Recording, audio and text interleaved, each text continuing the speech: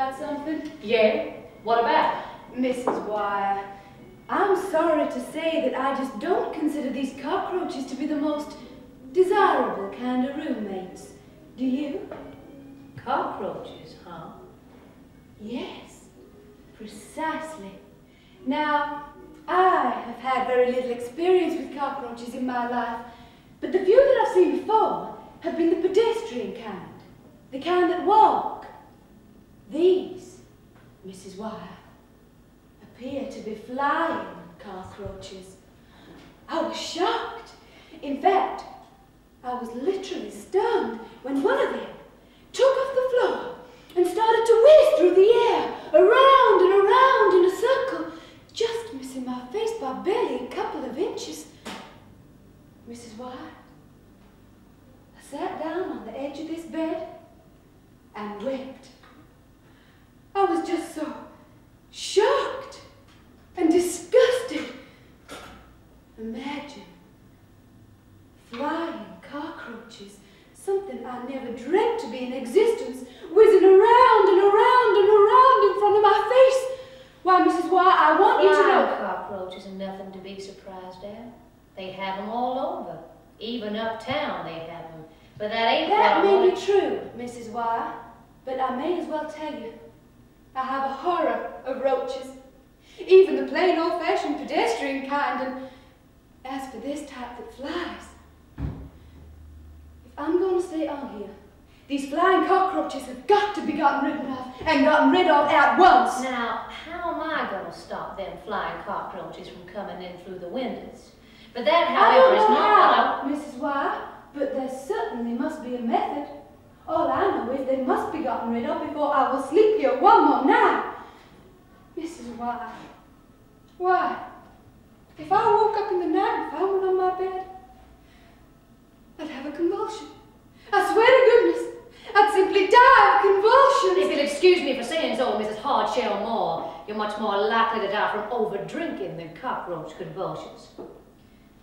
What's this here? Lurkspur lotion. Where? I use it to take the old polish off my nails. Very fastidious, yes. What do you mean? There ain't an old house in the corner that don't have roaches. But not in such enormous quantities, do they? I tell you, this place is actually crawling. It ain't as bad as all that. And by the way, you ain't yet paid me the rest of this week's rent.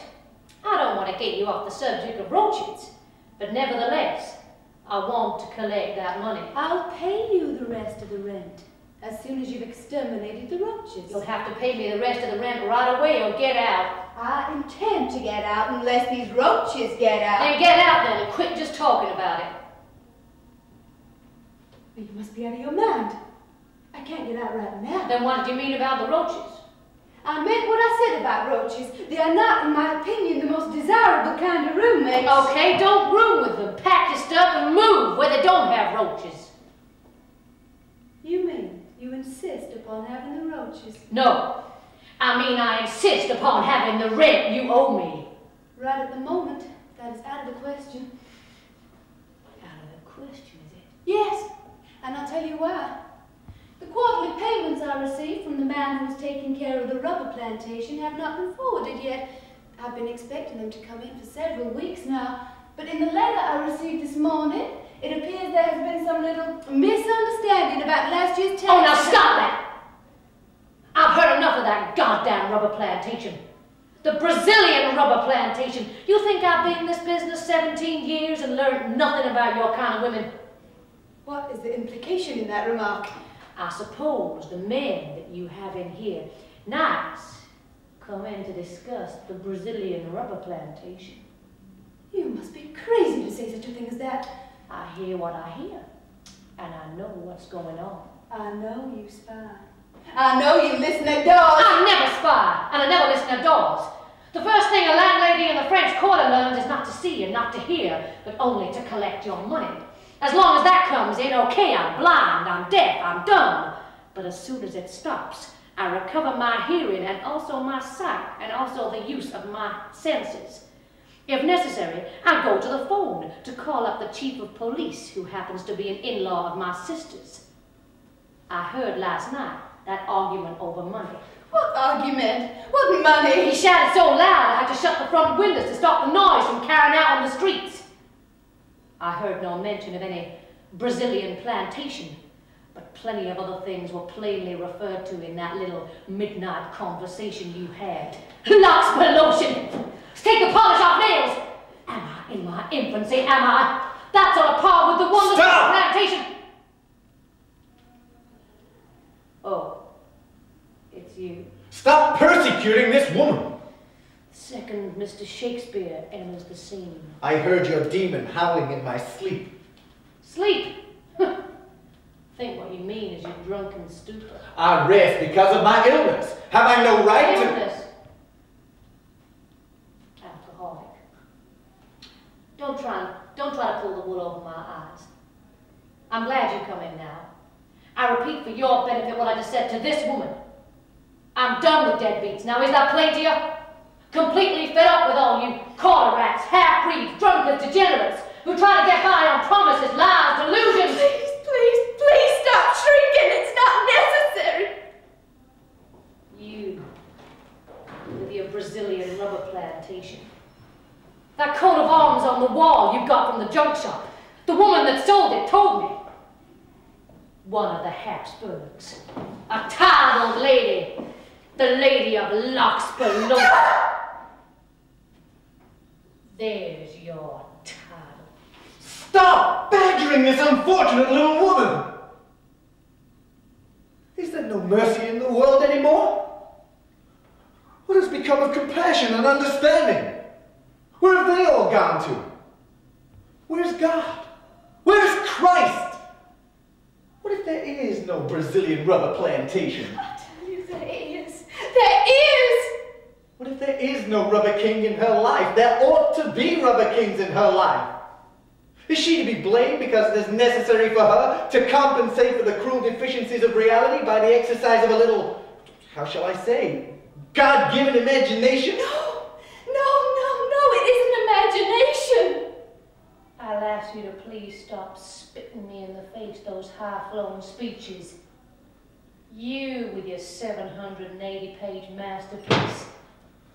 Right on a par with the Lady of Lurkspur lotion as far as the use of imagination is concerned.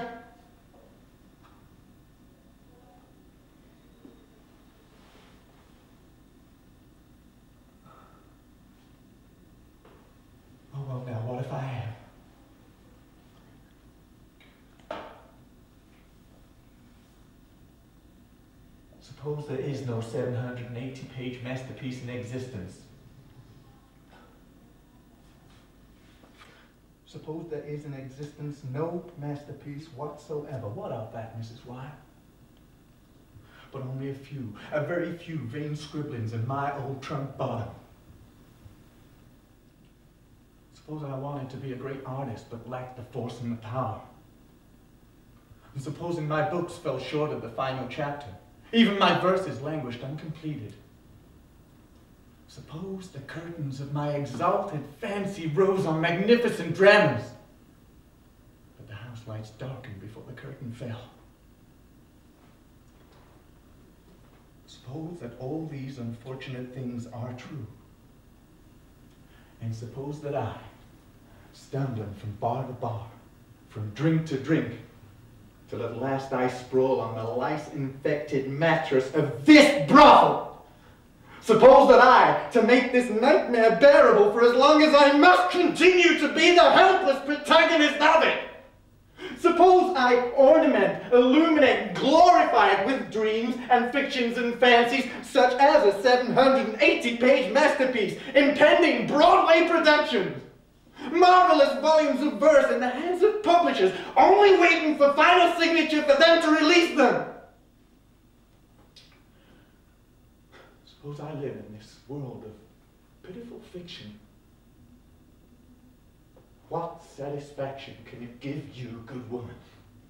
To tear it to pieces, to crush it and call it a lie? I tell you this. Now listen! There are no lies, but the lies that are stuffed in the the mouth by the cold-knuckled hand of need, the cold iron fist of necessity, Mrs. Y. So I am a liar. Yes! But your world is built on a lie. Your world is a hideous fabrication of lies, lies, lies!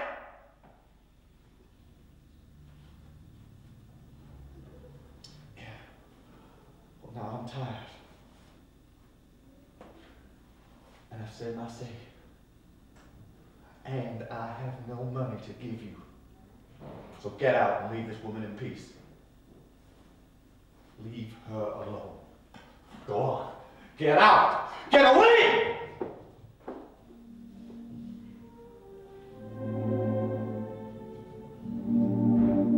Tomorrow morning, money, or out you go. Both of you.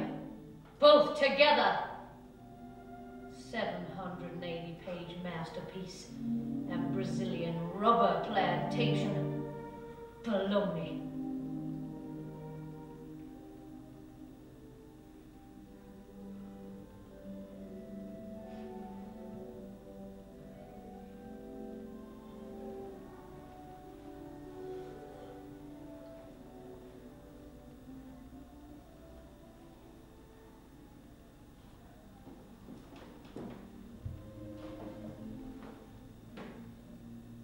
Roaches.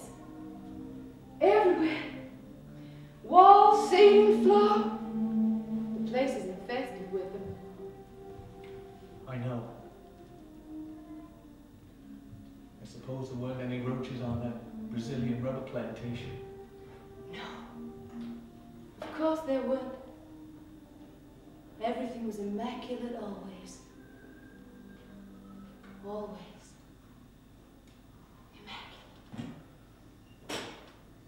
The floors were so bright and clean, they used to shine like mirrors. I know. And the windows? I suppose they commanded a very lovely view. Indescribably lovely. How far was it from the Mediterranean? Mediterranean? Only a mile or two? On a very clear morning, I dare say it was possible to distinguish the white chalk cliffs of Dover across the channel. Yes. In very clear weather. It was.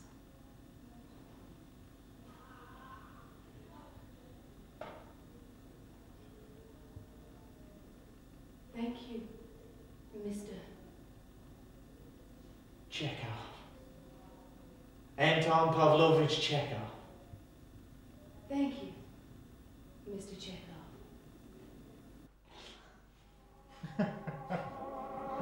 Mama, what do I need? Was that where I need to go through it?